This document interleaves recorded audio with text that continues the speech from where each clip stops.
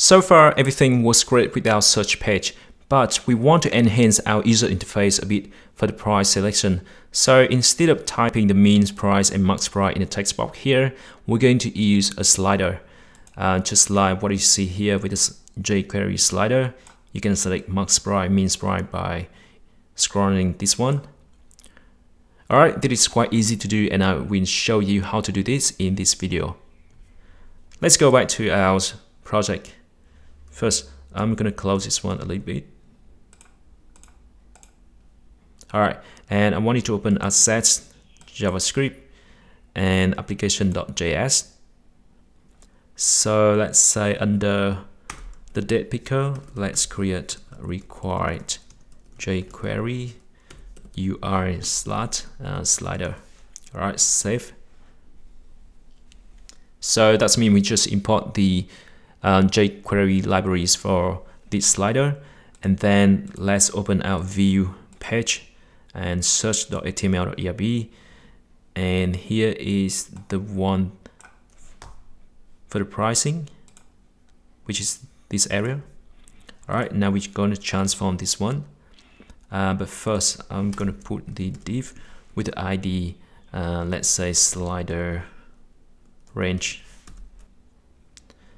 Alright, that's all we need to do for setting up there. And then down here, we can create another script, that's fine, to separate it with the previous one. So in here, I'll just create the function. So inside this function, first we're going to say q price greater than or equal dot val. We set the min price is 100, and then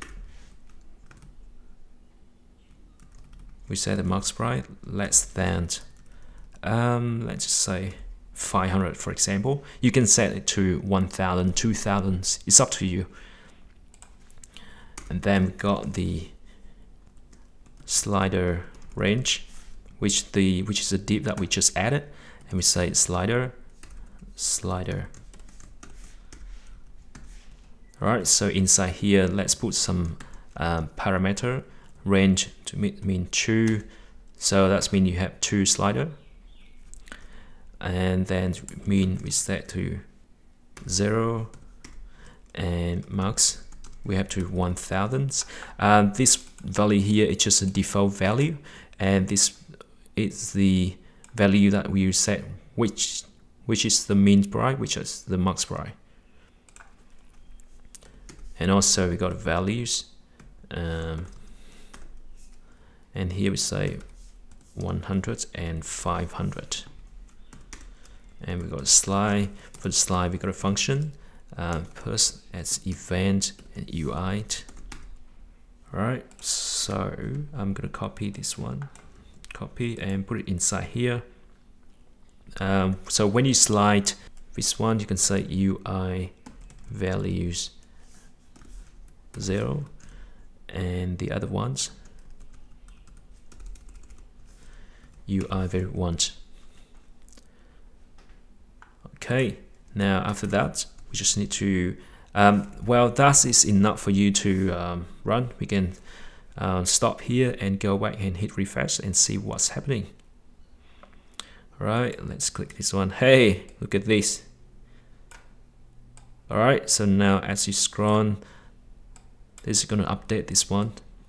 Alright, so if you want to use this one, so you can stop here, but we want to customize the style sheet for this one a little bit.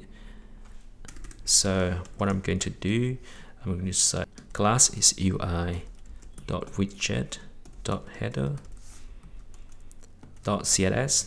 So we just need to add some CSS here, background, and the value that we're going to add 00A699.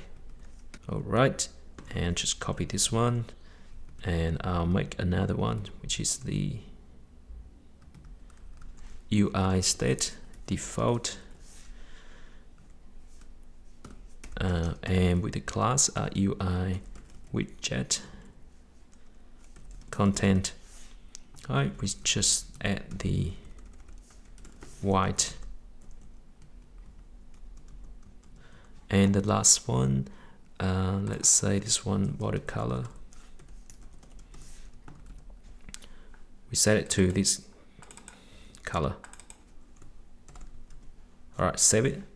Now let's go back here, hit refresh. Let's open this one. Hey, look at this, much nicer, beautiful.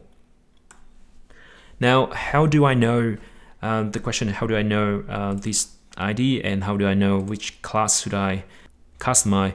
Well, the best way to do is that open our Chrome console. You can and click on elements, and you can click this one and inspect. All right, so from here I know that, okay, this one is going to be the class UI slider handle and etc. And also if you click on this text box, you can see that the name is Q price greater than or equal, which is this one here, and the other one is Q price less than equal, which is a max price. All right, that's the way I know which the ID that I should set. All right, so far so good. We have our search function working perfectly along with the Google Map. We also transform our price range much nicer. Beautiful. That's it for this task, and I'll see you in the last one.